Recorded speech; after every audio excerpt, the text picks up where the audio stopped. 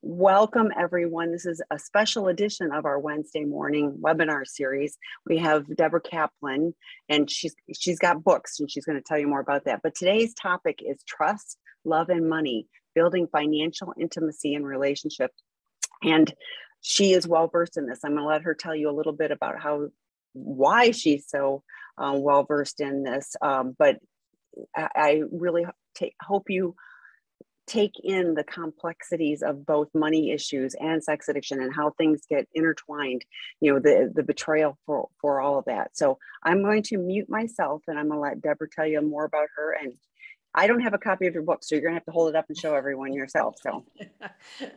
Okay. Hi, good morning, everybody. And to all the listeners and viewers who will be watching on demand, it's my pleasure to be here. Thank you, Tammy. Sorry for anyone who came in at a different hour or a different time that it was advertised.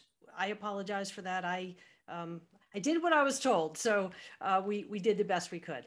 Anyway, it's my pleasure to be here, and I really love talking and speaking and teaching on the topic of sex, money, and power. But today, what we're really kind of addressing is the issue of sex, but money and trust and love and relationship, because beyond relationships wherein there has been a sexual betrayal, couples argue about money. Well, they'll argue about money whether there's been a sexual betrayal. They argue, and we all do. It has been researched time and again, and that surveys have shown time and again that money is what most people argue about. A study on CNBC came out just in 2020 in January that said 40% of couples keep money secrets. That's to say purchases, expenditures. I remember interviewing my mother for the book Battle of the Titans, Mastering the Forces of Sex, Money, and Power in Relationship. And I remember saying to her, did Dad know all these things you bought? She would buy clothing and things, and they were stuffed into closets. And he really never knew until he paid the bills. And then there was this big argument about why did you buy this and why did you buy that and all that. Okay. That's on the very minor, benign level of secrets. Trust and money can go so to the extent where there is bank accounts, where there's been expenditures that are depleting bank accounts, or retirement accounts that are being used. And with infidelity, that gets even more potentially dangerous and betraying. And the infidelity can be extensive, far beyond the sexual infidelity. But let's talk a little bit about where we want to flex today, which is about sex and intimacy and trust. We grow up in our families of origin, and we're told the facts of life. We're told how the world works. We're implicitly or explicitly given these messages. But I want to ask you all who are viewing, whether you're viewing live today with us or you're going to view, how much did you learn about money? What were you told? What were you explicitly taught? What were you taught about how to handle money? What money means? What we feel about money? There are cultural and family influences that really go a long way to inform us and help us understand the meaning of money. Money has a huge emotional life behind just a dollar bill or whatever the currency is. So what it means to me, for example, and what it might mean to my partner are not necessarily the same thing. And so let's talk a little bit about how do we build trust. Let's first begin with, is there a breach of trust in a relationship? Two people often get together, and I will tell you as a therapist working with couples that rarely do couples get together and discuss, hey, what are we going to do about our money? Will we bring our bank accounts together? Will we blend our finances? Do I tell you everything about my finances? And do you know everything about my finances? Most couples do not discuss these aspects of relationship until they are actually in a committed relationship or they're married and issues come to the fore And there is no real discussion on how do we navigate these problems, which is what the first point I want to stress today.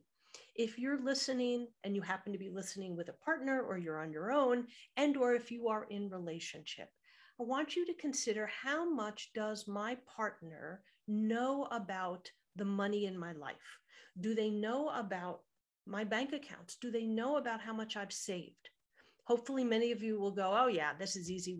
We've done this. We talk about it. No harm, all good. And then there will be others who say, you know, I've never shared this with my partner. My partner does not know how I feel about saving or spending. We talk about we want to be prudent with our money. We talk about that we want to save for retirement, that we want to go and do these things in our life once we raise the kids or our careers are established. But couples rarely sit down and talk about, what does this mean to you and what does this mean to me? And the second order I'd like to bring to your attention is, if you have shared how you feel about your bank accounts, your money, do you have a plan on what that looks like for both of us? Our family of origin, the family in which we were raised, is different for everybody. Clearly, that's an obvious. What I may learn in my family is different than what my partner may learn in their family. And the meaning of what money is very different. I want to invite you to think about what is called a money script. A money script are the unconscious, often unconscious messages or beliefs that we carry with us about money. The beliefs that we are told can be implicit. We just kind of know it because it's lived and modeled. Or it can be explicit. It's literally told to us, concretely stated, that you should never spend more than you have, or the explicit message that you don't deserve to enjoy your life until you've worked hard for it. There are many explicit messages, but many implicit. These messages are carried along intergenerationally, and we bring them with us into our relationships. I'd like you to take a moment and kind of think to yourself, what are my money scripts? What are the unconscious beliefs and drivers to my relationship with money? Arguments, as we know, are inevitable. And couples, as we know, argue about money. In truth, what couples argue about is what money means. I can have an argument with my partner and we can be discussing, I thought we were going to go on this trip and I thought we were going to spend X amount of money. Why are we now spending more money? Says my partner, well, what's the difference? We're going anyway. It's only another couple of hundreds, or it's another couple of thousand. What's the big deal? Well, because that's not what we talked about. What might be happening for me is that my belief in something happening the way it should is that I may be carrying some internal message, a money script, that I have to trust my partner when my partner does things that I'm not yet aware of, or I'm caught off guard, that brings up some earlier messages about what money means. Perhaps we as a couple agree one of the coupleship will stay home, be with children, raise children, doesn't matter which partner, and that is the agreement going forward. But the coupleship grows, they end up having children, and all of a sudden, the partner who said, yes, I'm going to stay home, decides, no, I don't want to stay home. I want to go pursue a career.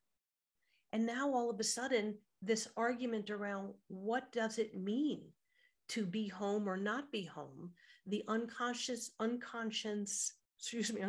message that what we agreed on is now no longer true for me. And that I want to fulfill my greatest destiny because that's important to me. What I may share with a partner versus what I now may feel about this arrangement goes a long way to trusting in the relationship.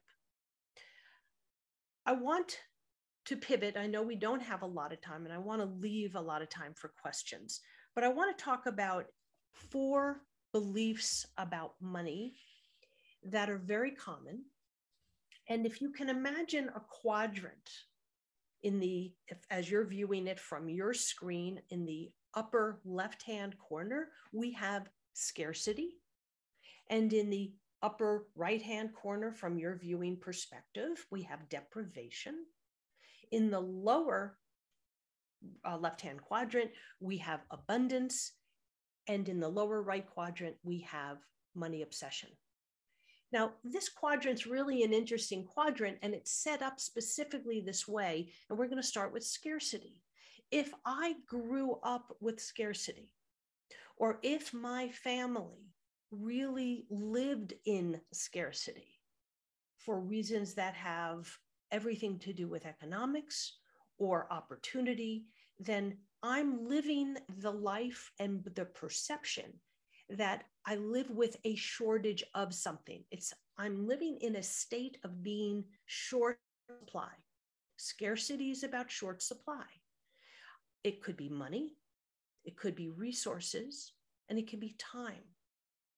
Growing up in scarcity is a deficit.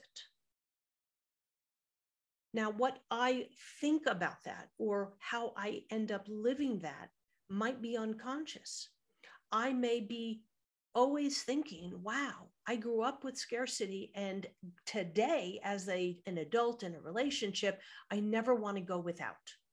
I may be constantly thinking how I was shortchanged. And if in an argument with a loved one, I am feeling, hey, this is not fair. I'm feeling I'm getting the short end of the stick here. Look at what's getting triggered, the scarcity that I may have grown up with. Now let's talk about deprivation. They sound very similar, and in ways they might be, but they have very different drivers to our behavior with money. Deprivation. So this is the upper right-hand corner. It's a state, a resource that is being withheld. Something that is taken away, kept perhaps from enjoyment. We talk about emotional deprivation growing up, sexual deprivation, the state of something withheld. So growing up with deprivation, there might be resource, but it's withheld. Love is withheld, perhaps money is withheld. You can't get, I've worked with clients who have said, I grew up saying in my childhood, my parents said, whatever you earn is yours.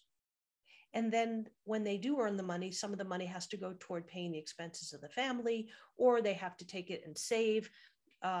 Whether or not that's fair is not the point here. What's important here is the message that I did earn something, and now I'm being deprived of it. So that deprivation is going to be, if left untreated and unintervened upon, it's going to be a driving essence or a message or a script for this person. Okay, so we talked about scarcity, and we talked about deprivation. I want to talk about abundance. Abundance, money abundance, really is what it sounds like. Ample availability, something that is plentiful. Money may have been plentiful, resources and availability to financial resources, plentiful. Job, income, spending, all of those aspects of money and work that we know that are plentiful. It is not withheld. We do not have scarcity available. We have an abundance. Sounds lovely. And it is lovely. Not everyone gets that opportunity.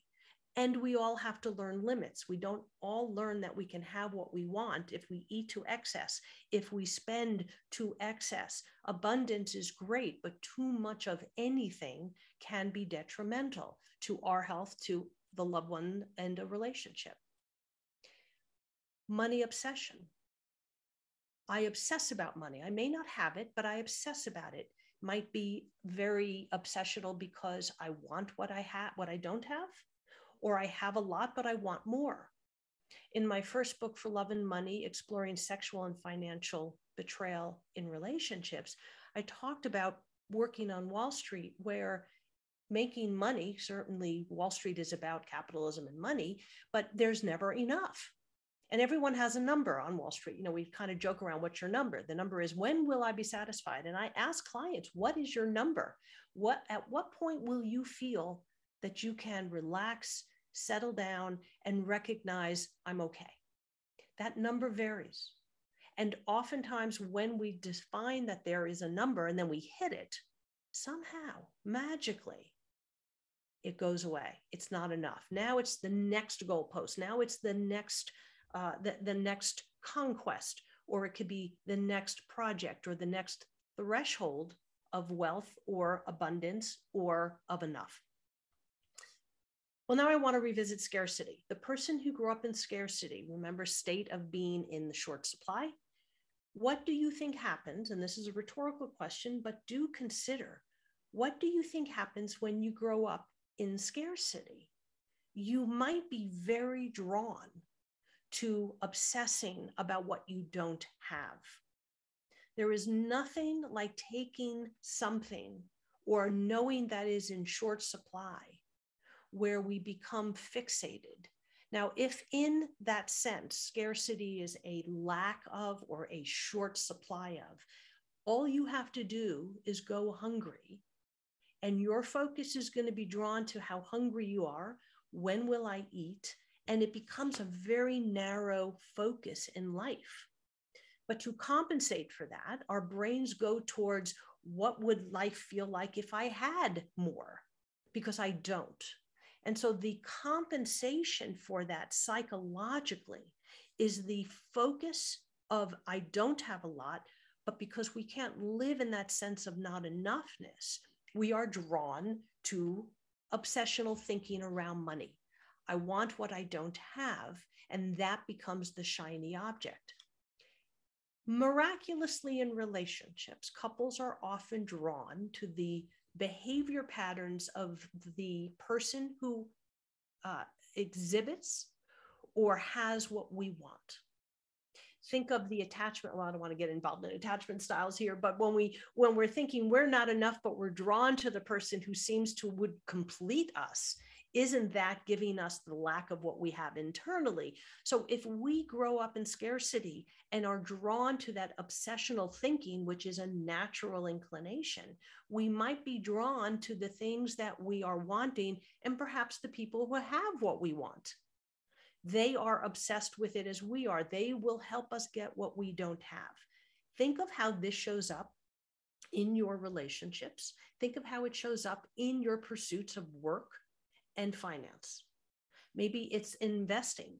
I want to invest, and I grew up with little, so I want to make a lot of money. I was listening to a podcast this morning, ironically, of all days, anyone who knows the Tim Ferriss show, he was interviewing Morgan Housel, who wrote The Psychology of Money. Now, this guy is brilliant. I may be well-read. This guy pushes it out of the park. And if you have an opportunity to read The Psychology of Money by Morgan Housel, it really talks about investing. It's a very different skew on money, not what we're talking about here. But the point that I was making is, here he is talking about people obsess about money. They obsess about how much can I make, or how wealthy can I get? But he said that focus is misguided, because the focus shouldn't be how much money can I have, how much can I invest, and how wealthy can I be, is how will my money work for me? That's what's important to know. So from a perspective of scarcity, the person who grows up in scarcity, think of what those money scripts are. What are the money scripts of, I grow up with little? So I'm not entitled. There's not enough to go around. Life is unfair because everyone has but me. The money obsessional thinking of, I want what others have. Think of what your unconscious emotional drivers are if you have grown up in scarcity. Let's revisit deprivation. So to recap where we were, deprivation is something taken away. We're deprived of something. If in a relationship you grow up as a child in that sense of deprivation, it is very often the person who looks towards those who have the abundance. If in a sense of I didn't have enough, I'm drawn to the person who can give that to me, not in a money obsessional way, but in an abundance, someone who has ample availability to plenty, to enough. The deprivation, the emotional deprivation that one may grow up in, or the financial deprivation, may be compensated by being drawn to those who have plenty.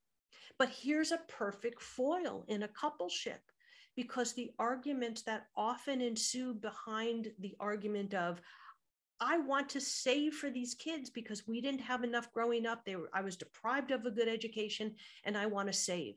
But they're drawn to the partner who's into and who operates out of abundance. No, let's spend our money. What is it for? It's for the purpose of spending. That's why we work hard.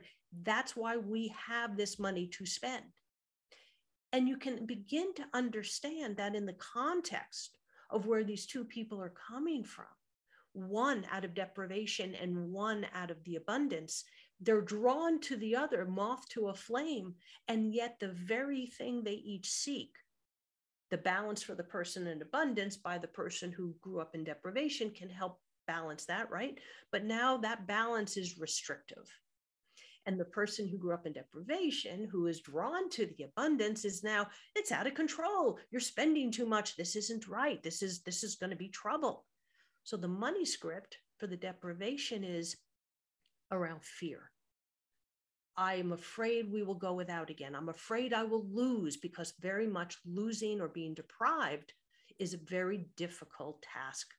Now, in context, as we're talking about what the meaning of money is for so many, now you can begin to see in the meaning, in the context in which we were raised, and in the context for which money has its meaning for us, an argument can really be settled and I would say quieted or soothed by two people sharing, hey, this is what I knew. This is what I grew up with. This is what life was like for me. This is why when I complain about how much we're spending, it's not that I want to be a killjoy and I want to shut it all down. It's that I'm afraid of losing what we now have. And I grew up being deprived of access to school or access to resources. And so I'm afraid. I'm coming from that place of fear. The trust and the building of the intimacy occurs around the communication, what the context of life was for me. And now please share with me, partner, what is the context about the life you experienced? What did abundance feel like to you? And when I come along and say, hey, no, we got to shut this down because I'm afraid of losing this, tell me what that feels like for you. The person who grew up in abundance believes there's enough to go around. There will always be enough. And while that may or may not soothe the fear of the person growing up in deprivation, it helps for two people to begin to explain, it isn't that I'm reacting to you. I'm reacting to the scripts that are internal, that are driving my thoughts, that are driving my feelings, and that are driving my behaviors. I'm in the process of writing another book. I have a wonderful collaborator. I'm so excited about this book. It's going to be out this year. We don't even have a title. It is in process. And we're talking about how couples relate to each other and how to build this bridge. So again, this recording is also very timely today, because I'm working on this aspect of the manuscript right now. Intimacy is about safety. And if I can feel safe sharing with you, my partner, or sharing with you, my loved one, what life means to me, now we get to build a bridge together. Because I'm not fighting in this corner for this belief and you're fighting in this corner for your belief. We are now aligned together as the coupleship that we are, working toward a goal with the understanding of how we each got to this point. Because while we can say in a conversation, yes, we both want to spend the money, we make the money, so we have it to spend, it doesn't necessarily mean that we are coming at it from the same place and that my comfort level, when push comes to shove, will be at the same comfort point as my partner. So it's very important to understand what navigating differences is about. I want to stress a very important point. If partner A wins, that does not mean that partner B loses. We are also biologically primed toward loss aversion. Going without is not something as human beings that we are comfortable with.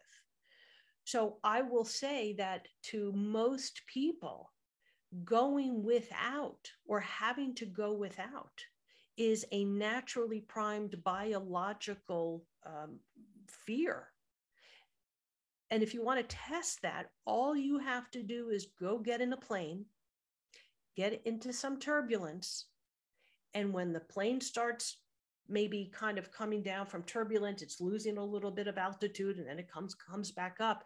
Nobody fears the plane as it rises and as it takes off. It's a very natural progression. We're gaining altitude. But the minute we start coming down, there's that loss of security. There you go with a very basic primal loss aversion. Like, why are we losing altitude? This isn't okay. Well, maybe it's because we're descending, because we're going to land, or maybe it's we're hitting turbulence. So think in terms of when there's a loss of money, or when I'm fearing that we're going to lose money, this natural inclination that might be a primal aversion toward loss is worth and important to talk about. We won't have time to get into this today, but there are some very basic economic principles of cognitive bias that some of us operate with. Loss aversion, fear of choice, too much choice. We can't make choices, so it's choice paralysis. There are many different cognitive biases that go into the meaning of what money and behavioral psychology is all about. So I want to stop here for a second, and perhaps there's a question, and if not, I will move into another area, but there is a question, so we'll take this one for the moment. So if you have questions, please do type them in the Q&A at the bottom of your screen. This person wrote, I grew up with very little. Now as an adult, I make good amount of money. I have provided for my family and spent money in my addiction. Now I am in recovery. I feel that I don't deserve any money, and I'm willing to give all the assets and money to my wife to pay the painful debt of betrayal. Is that a common feeling for an addict trying to repair the damage? Yes, it's very common. And I will go on to say that we'll talk about sexual betrayal or financial betrayal in a minute here, but consider that there might be a deprivation mentality operating. If growing up with little and then making a salary or an income that's comfortable, the deprivation mentality might still be operating in the background. The person who may have grown up with very little, but now has a lot, has changed their financial status, but they may still be operating, and it may sound like in this question, that a person's operating from that place of, yeah, but I'm afraid I may lose this. And so I'm still holding on to that very small life that I had, because I know how painful it was to grow up with little. And now I'm aware that I don't want to ever get back to that place. If you put an overlay of betrayal in there, now it almost feeds the belief system that I don't deserve to have. And one of the things I say to couples when they come in, I do financial intensives, I work with couples. I'm very aware that if a couple comes into money that they did not have, I want to make sure as a financial therapist that they have a planner or someone who's going to help them take care of their money, because those who have a deprivation mentality will lose it overnight. They will psychologically, unconsciously give it away. I have clients who do this. They come into money or they grew up with money. Sometimes the money script is, if I didn't earn it, I don't deserve it. So if they've somehow married into money or they've got a windfall of insurance or something, the money ends up disappearing right out from under them because psychologically they don't deserve to have it. They won't feel comfortable keeping it. So it goes away. And my greatest fear for them is that they will literally behave themselves right back into the poverty. So it's a wonderful question. And I hope that just touches some of that.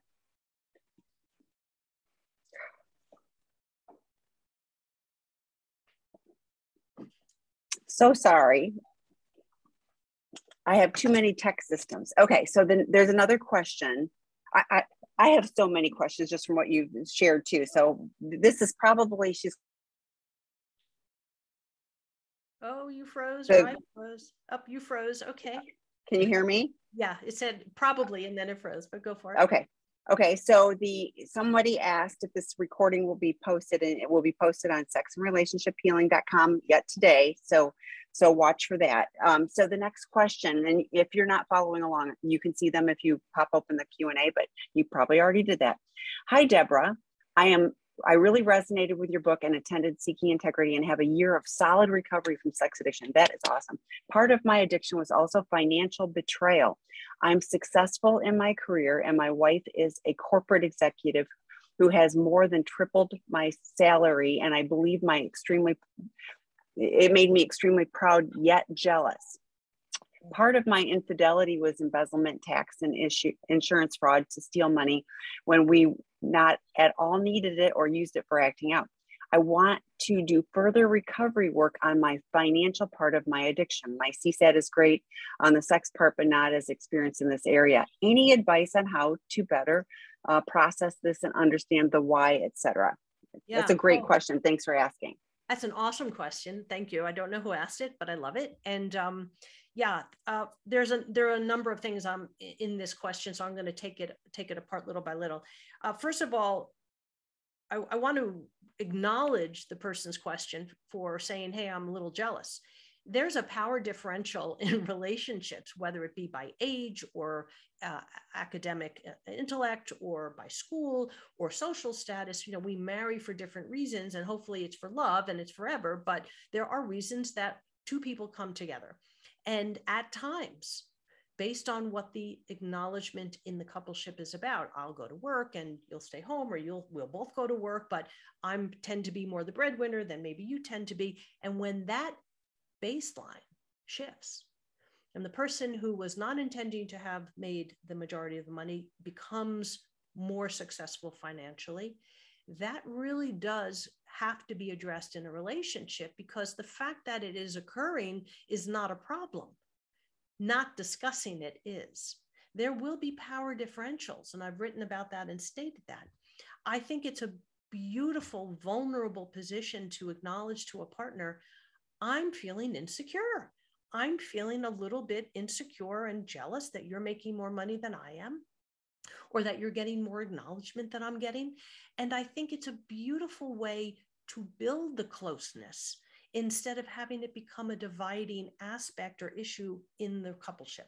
So that really the best way to handle that is to acknowledge oneself of, hey, I'm really feeling jealous and insecure. I know for me personally, what I do to work through my feelings of insecurity, and it could even be socially or could be with friends. I acknowledge it to myself.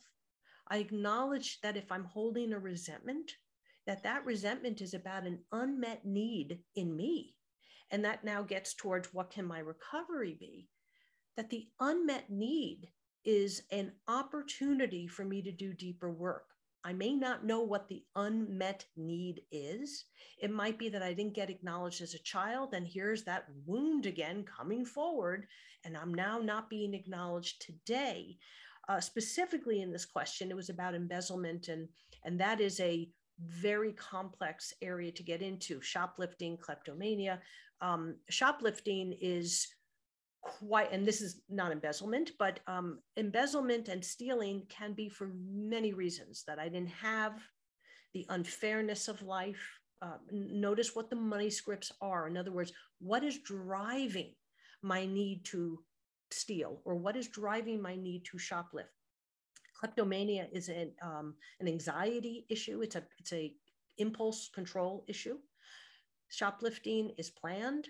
It is acknowledged in advance, and it tends to have to treat the depression because there is a deprivation aspect. People who steal with kleptomania, they rarely care about what items they're stealing. It doesn't have the value. It's getting this impulse, this urge, and to act on it. Shoplifting tends to be righting a wrong from childhood, getting something that I didn't have, righting that wrong and healing that wound. So with embezzlement, and there are many complexities to whatever the circumstances will be, I really think that looking through what is operating, that the unfairness or the belief that is stacked against me, or I need to have this to feel better. There might be a connection between I'm jealous that my wife makes more money and I embezzled, both of those operating from a place of, hey, I need to feel more important and I need to be more important. And if I take this money, I will feel more important. And if I'm married to someone that I can't feel this way, how do I compensate? So I'm throwing that out there. It's quite complex, but I hope that maybe touches on this. Well, and we have more questions, but like, even just with that, I'm thinking, like I'm going to feel good, but that doesn't last. It's like everything else with, it's like, yeah, I feel really good for that 5 seconds, but then yes, yeah. Which So, means okay. It's an inside out job, not an outside in job. Yeah, totally. So you were just talking about the disparity with couples. The next question alludes to that too. How can a couple share costs when one has greater financial resources than the other? Mm-hmm. Very, very good question. And also very common. I have really yet to have a couple come into my practice and or work with a couple in an intensive where they come in and they say, we are equal in our income, we're equal in our saving. I mean, that 2 by 2 doesn't happen. That Noah's Ark 2 by 2 isn't there. But what I do say to them is, here's where you're building the intimacy. The difference is not the problem. Again, the conversation or lack thereof will be. How do we want to navigate the expenses? Do we want to, and this kind of goes into financial planning, and I'm not espousing or advocating any one way, and I'm not even giving advice. But what this involves is, how do we as a couple want to go about handling our finances, paying our bills, saving? Do we want to put X percent? I once had a couple who came in and did an intensive, argued bitterly about saving. One could say, well, what were they arguing about when they're both saving? But then the argument really became about, we're saving, but we're not saving enough. So the argument was about the spending. The wife in this case said, we're spending X amount of dollars, which made, she said we're spending X amount of dollars.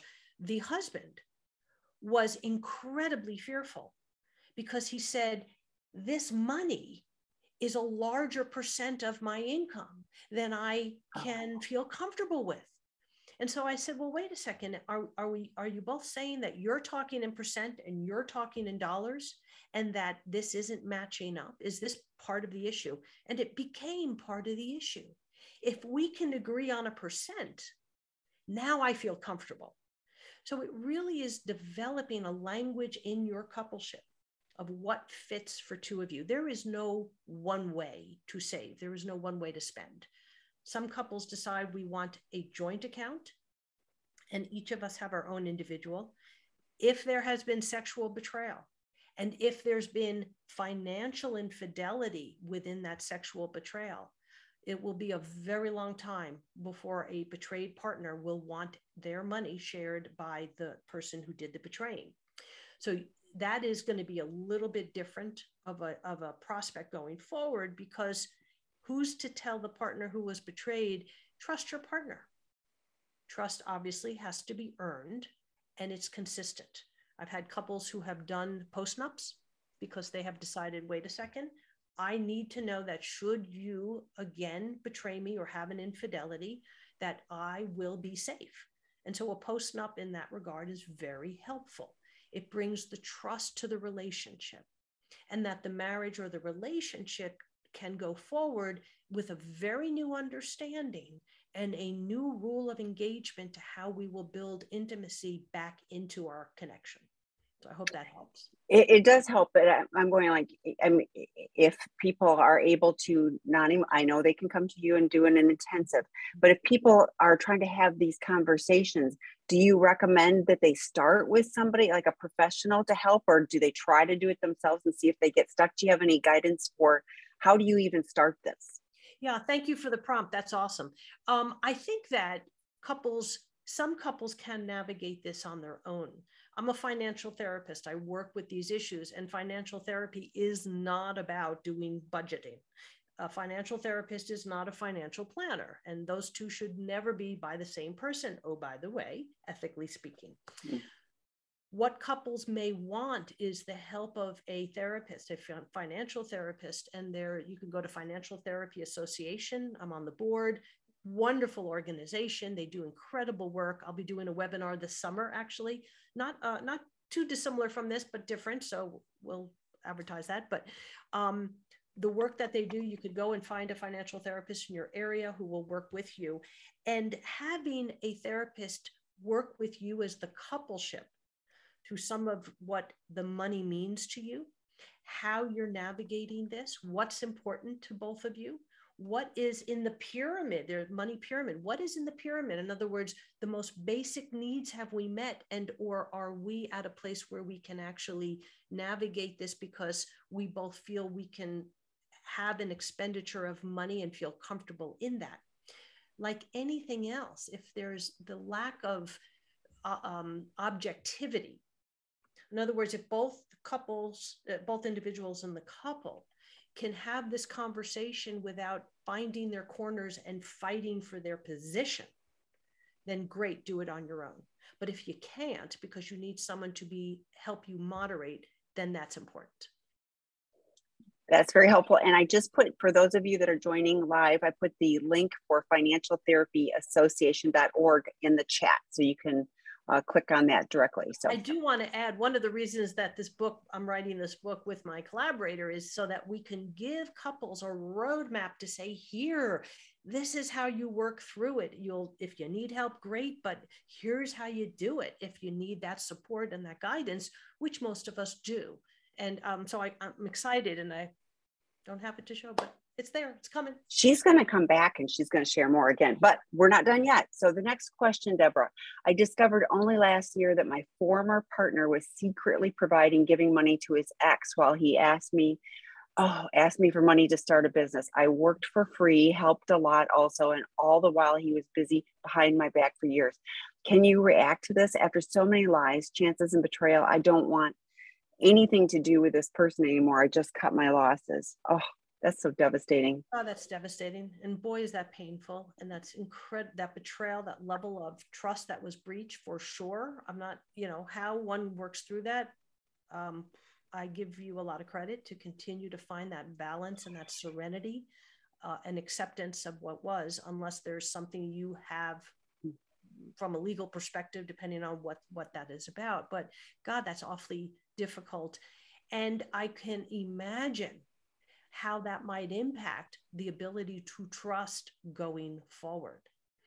If growing up there was a level of trust and betrayal as well, that gets commuted forward, because any unresolved traumas around trust or betrayal in the family of origin will only get stirred up, and all of that together has to be addressed, kind of like sweeping the corners for dust bunnies, making sure that if there's any other betrayal that this has triggered, to work on, so that at least the person whose question this was, to bring that level of distress and upset down to a moderate level where you can work with it, versus having to carry that around because it's being fed by unresolved trauma from before. Yeah, yeah, and I honor you for being here and owning that too. That is the layers of trauma as you're explaining. Okay, so the next question: my parents saved money for me, and when I got married, had way more money than my husband. He used this to justify his spending in his addiction. I have a lot of resentment from this. He is in good recovery, but his financial betrayal is still very painful. What are some good ways to communicate this? So to communicate it to him or I believe it's to, that was what I took, was to communicate to. I'm going to take it from yes, the please. perspective. And another good question, because even if it weren't based on this betrayal, a couple should, two people come together where one has more money than the other, how to navigate that as well. But given that this is based on a betrayal, I think that when someone who's in recovery and they're in true looking to kind of center themselves. I just had 22 years. My recovery birthday was just 2 weeks ago. Recovery, 22 years.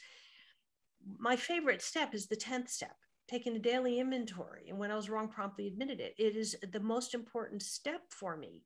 And that in righting the wrongs, making amends, an active 9th step, making a financial amends as a result of the financial betrayal. It is not for the betrayed partner to say, hey, this will make a really good amends on your part. Why don't you consider doing this for me?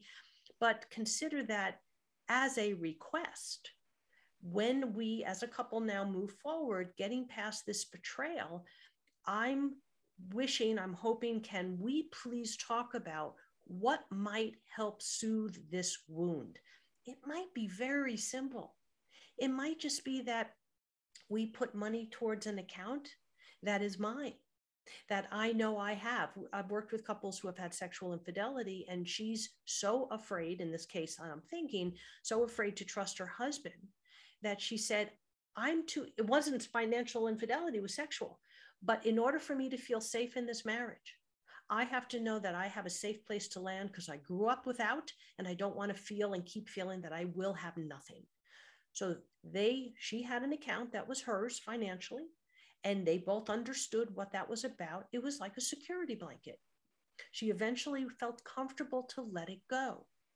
But if it serves as that role, such as a security blanket, there may be nothing wrong with that. And if both individuals can get behind that for the benefit of and the trust and intimacy of the relationship, I can't see a better reason not to do it. But I love that he's in good recovery. So there's lots of hope for that. So we have about 12 minutes left. You had more to share. I'll turn it back over to you for the next piece. Thank you. So one of the, as we've touched on in some of these questions, it's it's easier to trust partners and be able to move forward when there has been no infidelity.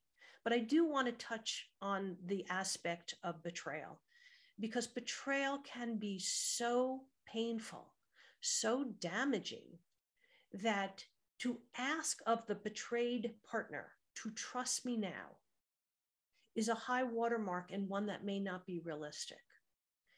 If in the process of rebuilding trust and intimacy in a relationship, it is the role of the person who has done the betrayal to act in a way that is consistent, transparent, open, compassionate. I know that Dr. Rob wrote Out of the Doghouse, and that's applicable for any relationship, whether it's a sex addiction, compulsivity, or just an affair. And I don't mean just an affair, but an affair that is not a series and a pattern of addiction. And that in that way, the person who has had the affair, it's got to be owned.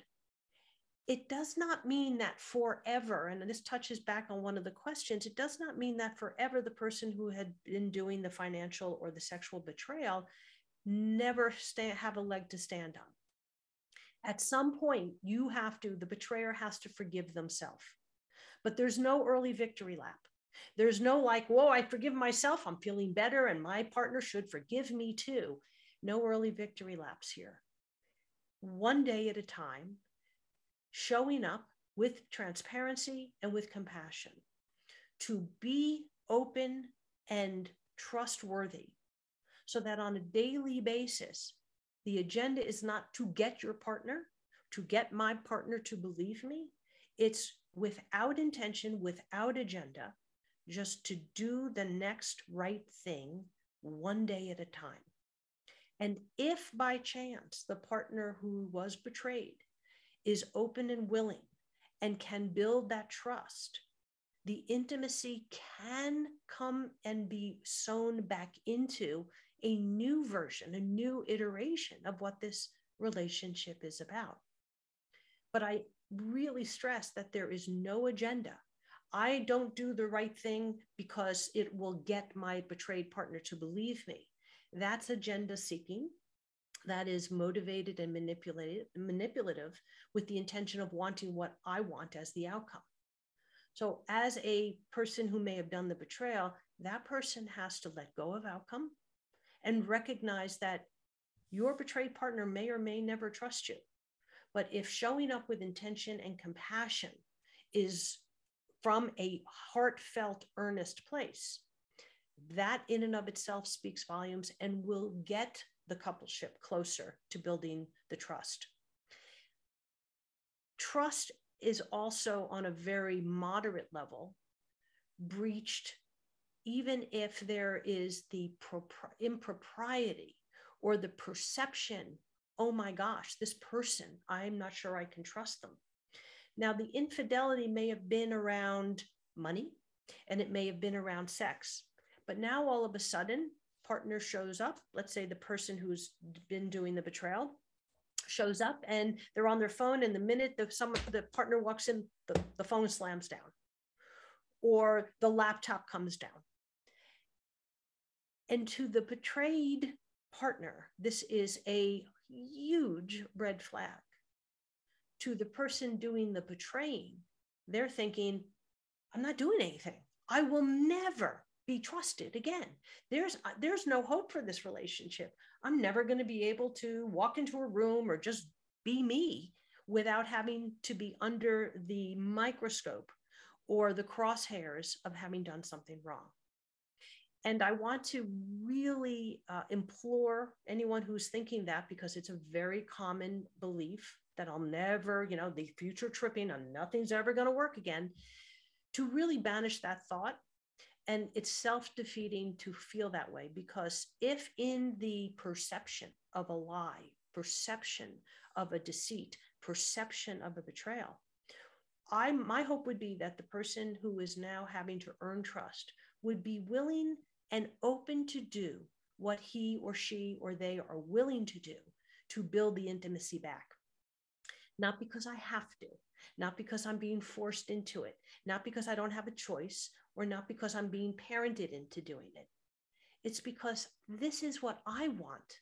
This is the integrity, and how wonderful the seeking integrity, the integrity seeking of, I want to show up and I want my partner to trust me in this way. To shift the orientation of I have to do this versus this is what I would like to do, because I want to do it for us. I want to do it for me because my recovery is important. And by so doing that, I want to do it for us.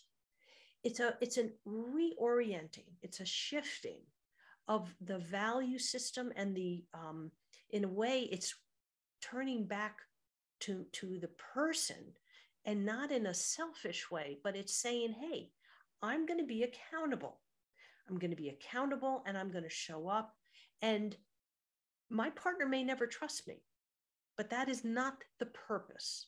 The purpose is to say, I'd like to build trust because I am willing to earn this. And if the roles were reversed, would that not also bring a level of comfort? And wouldn't that bring a level of safety into the relationship? I think other ways financially to touch back on betrayal and also building intimacy in the face or post-betrayal. what couples decide on, and this is similar to sexual betrayal as well. Couples say, I don't know if I'll ever be able to get back to where we were. And I want to really kind of put a whole new perspective on that. My hope would be you don't get back to that place either. That is not a place I'd love for it to see you both in. This is the version 2.0. This is the version of where both of you may have never gotten had it not been for this betrayal to come forward. And that if both of you are looking to work on this relationship or this marriage, and you're looking to do so with the intention to keep showing up until something changes, the person who's been betrayed has to say, okay, I'm willing to be here. I'm not willing to trust you, but I'm willing to show up and watch and earn and take it day by day. The person who did the betraying, there's no, she's got to, they have to believe me for me to stay. No, you're both showing up and working toward 2.0, because that is the version that you both are working at now. Banish what was, that relationship is no longer. And while I wouldn't even say it is the relationship you wanted, this gets to be the opportunity that sits before your feet for two people to build and galvanize a stronger, much more intimate connection. In the face of betrayal, that takes time. But I will tell you, it is possible. And it's only possible if both people show up and agree to do what they've agreed to in the first place with this new iteration. That until further notice, I'm going to trust you because I'm going to trust myself, that I know how to keep myself safe. I know where boundaries are. I know containment and I know protection. And that goes for both individuals in a relationship. So boundaries are really important as two people proceed in a marriage and in working the steps if they're in 12-step recovery. And so I think it's really helpful to remember the new relationship has yet to be really defined. We get to define it. It's what we want for ourselves. So with that, I have to say it's been an absolute pleasure. I love speaking on this topic, and I hope there have been some gems and some takeaways. There are so much of what you said. Like I said, I've got 2 pages of notes. And so for those of you joining, thank you for joining us live. And thank you for asking great questions. I typed in the chat, DebraKaplanCounseling.com. You can always email me, Tammy, TAMI at Seeking Integrity, and I'll point you in those directions. I am going to beg Debra to come back. This has been a delight. I adore Debra on a personal level, and to have the opportunity to be on a Zoom for an hour is fantastic. So we'll do it again, I hope, in the not too distant future. So thank you all. The recording will be posted on sexandrelationshiphealing.com today, because it's important. So, and if for whatever reason, For Love and Money was written for relationships wherein there has been a sexual betrayal, For Love and Money, exploring sexual and financial betrayal in relationship. And for couples where there has not been betrayal, but there are issues around sex, money, and power, Battle of the Titans, Mastering the Forces of Sex, Money, and Power in Relationship. So you can and find the books are on booksellers and Amazon, and yes, and they're listed on our website too. So yes, find them, but come back. So thanks everybody. Bye. Thank you all.